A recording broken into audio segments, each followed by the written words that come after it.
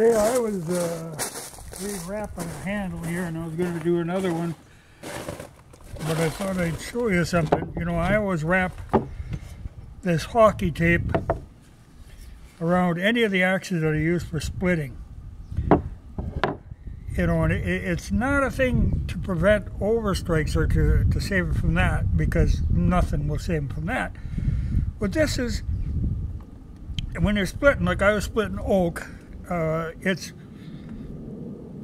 kind of a gnarly, stringy stuff, and you make a split, and there'll always be cross-grained pieces that are in there, and they rub against the handle, and if they continually do that, they will chew a big chunk out of the handle, which of course weakens it. So I always, any of the ones that I'm going to use for splitting, I always tape them. And that's where this big Collins is. It's a 5-pounder, and it's a good splitting axe as far as splitting axes go, but I don't often use an axe for splitting. I use a maul. Now this is that Husqvarna maul, and I've got to redo the tape on it. But no, this tape has been on there, you know, well, all last season, and then so far this season, at least. It might have been even longer than that. But it's starting to get tore up now.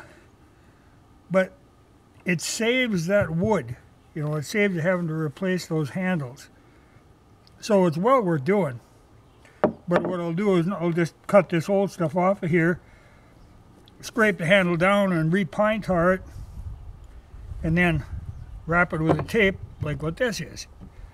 And this stuff is kind of odd in that it isn't adhesive. It's the hockey tape.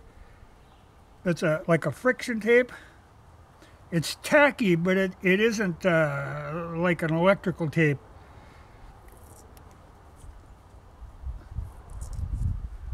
But there is a certain amount of tackiness to it. But normally when you wrap them then, on the last wrap, I always overlap it, you know, so I go double thickness down, double thickness back. And then when I get back here, I will split the tape, because you can tear it right down the center, you know, to make a split in it. Then bring one side over the other and then tie the knot right behind the handle, you know, and right behind the head. And that works good. But it saves a lot of wear and tear that normally you get. And like I say, it's not from overstrikes, it's from the cross grains, especially when you get down on a portion near the butt of the tree where you're dealing with kind of the grain twists.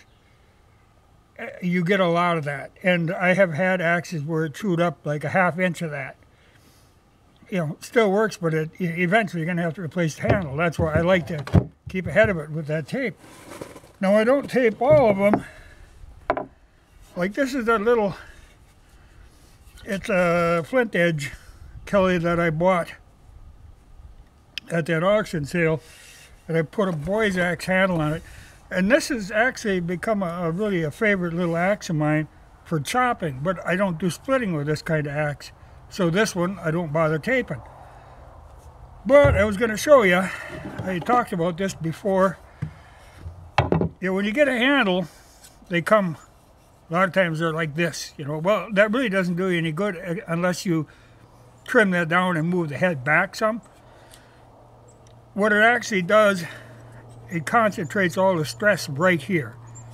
Well, you can see on this one, I've thinned that all out. I've taken that completely down, got rid of that big hump on top. You don't need it, and then it actually makes it so the stress is spread out over a larger area. Because otherwise you'll tend to break them right here, particularly if you do any twisting on them. This way the whole thing can flex for a bigger area, not just strain right there. So that works very well. Like I say, I've been very fond of this little axe. But you run into that a lot of times where they'll have that big shoulder. In fact, many times I'll end up knocking that shoulder, bringing the head way back to make use of that heavy meat in there. Like this one, I'm sure. Yeah. So I shortened this one up a good couple inches, but it got me back to use that heavy part here and more of a taper going into here. But I like that, but it's good on an axe you're not using for splitting wood, just for chopping branches and stuff, where this is handy for limbing. But for something that you're splitting with, or even if there's a possibility of splitting, I always wrap them. Just saves a lot of aggravation down the line. And the stuff is cheap. I've got many rolls of this. I also use that on my dog sleds. There's what's called a brush bow in the front, the front of the runners, and then there's a bow that goes around. Well, you end up, hitting brush and bouncing off trees and whatnot. Well, I wrap it with this stuff, and that gives it just that much more protection. I also use this on the driving bow, the part that you actually have your hands up on, because it's got a certain amount of tackiness to it. Regular, just hard wood, it's very hard to hang on to. You'll slide off. This stuff makes a good grip, but it has to be this stuff. That plastic stuff, I've seen people wrap axes with that plastic electrical tape. That doesn't do any good. That just fractures right away. It doesn't last at all. This stuff, like I say, at least one season, probably closer to 2 on that tape. And that's splitting that really gnarly oak. And by the way, this is a Husqvarna one. Great tool, but this isn't the splitting axe. That's a shorter thing. This is the maul, which has the hardened end, which you can actually drive wedges with. Well, this happens to be that too. That's a rafting axe. Normally you don't drive a wedge with an axe, or at least a steel wedge. But both of these I could do that with. But invest in some of this, it's well worth the money. Just save the aggravation in the long run.